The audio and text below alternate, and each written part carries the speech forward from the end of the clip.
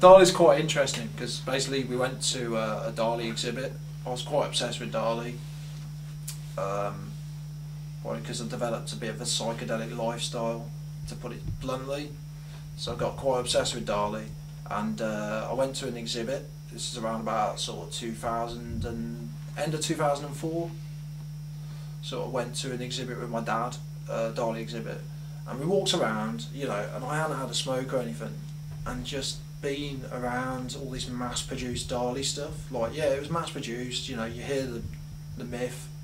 Well, you hear the legend of the fact that he just took all these blank sheets of paper, wrote his signature on them, and said if people are just going to have cheap reproductions of my work, then they deserve each other. He was just such a fascinating character. I started just reading massively up on him, and it was like, wow, I love Dali. He's so good. Went to this exhibit, and it was like they had these statues about this high called space elephants. So it's like spindly legs, elephant thing, and then this big, giant crystal pyramid sort of obelisk thing on top, made out of crystal. So the statue was gold, well, bronze and gold. His signature was in gold, and basically, yeah, you paid 200 quid instalments every month. I worked out if I paid that for about 2 years, I would own that statue. And I was so tempted, you know, just like, yes, that sounds too good to be true. I really want to own that. And then I just couldn't do it. It was like, no, I can't pay the rent, can't get to that gig, can't get those guitar strings, can't do that, can't do this, you know, can't fix the amp if the amp goes down. Like, I'm just going to have to really tighten my belt, won't be able to smoke. Oh no, I don't know about this. Like, it's a lot of an investment, you know, but I love his work. So I went home and I was really quite down about it.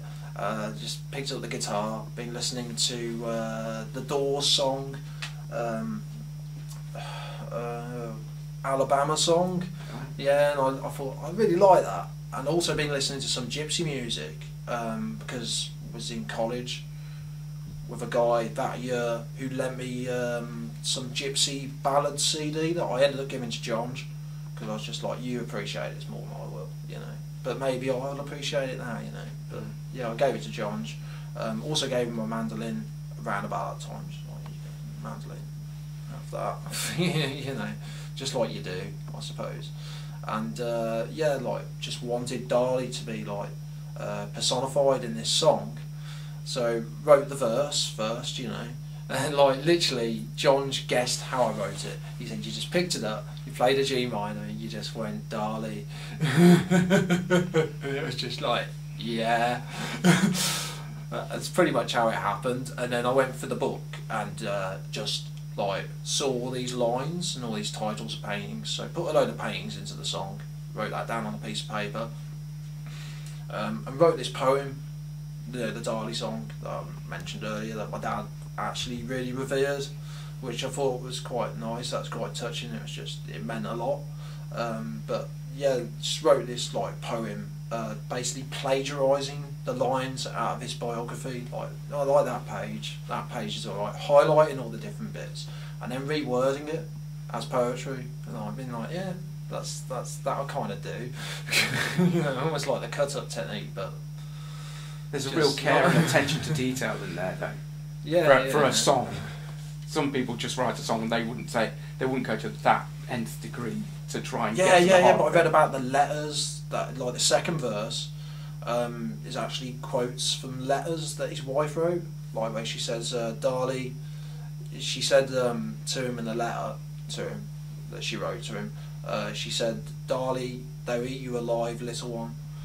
And she was saying basically his hallucinations would take over his mind and drive him mad.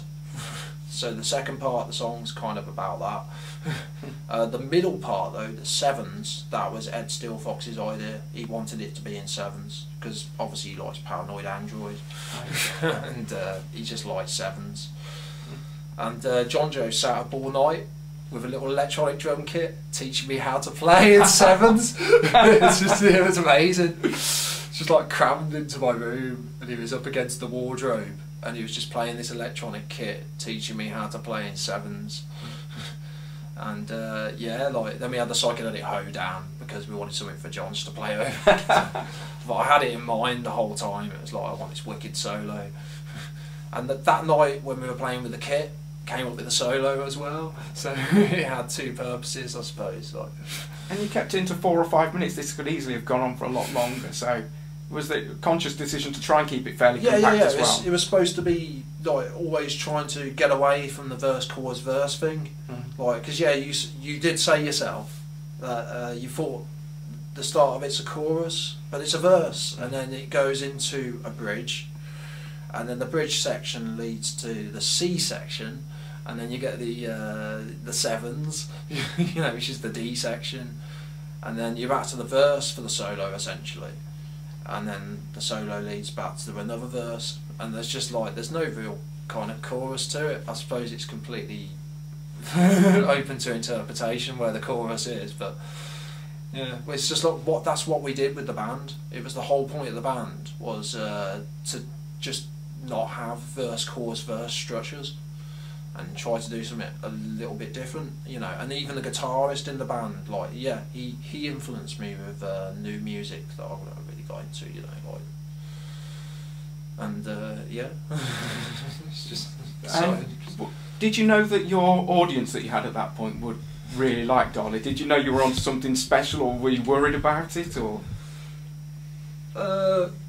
Yeah, I played it down a pub at the Paul Pry, and John Joe was there that night. And I played it, and Sam, the guitarist in Meteor Street, was there as well, and I think Chris was there as well. I think Ed was there. I think the whole band was there, but kind of like in their own little groups. You know, sort of hanging around with their own mates, I suppose. And yeah, just ended up playing this open mic and did Dali. And everybody loved it. They were like, wow, you know, they just got it straight away. And it became like the song that I was thinking, this is it. It's gonna make us massive.